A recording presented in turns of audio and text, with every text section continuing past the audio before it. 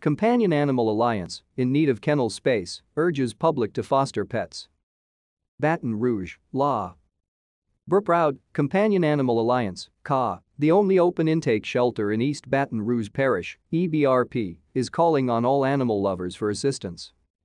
The shelter is urging locals who have the ability and means to help their community by fostering a pet. Overwhelmed and in need of kennel space, CA says that in a span of only 8 days, it's become a temporary home to an additional 311 animals. To stay up to date with latest top stories, make sure to subscribe to this YouTube channel by clicking the button above this video. "We need help," shelter officials wrote in a Tuesday, August 9, post on their official Facebook page.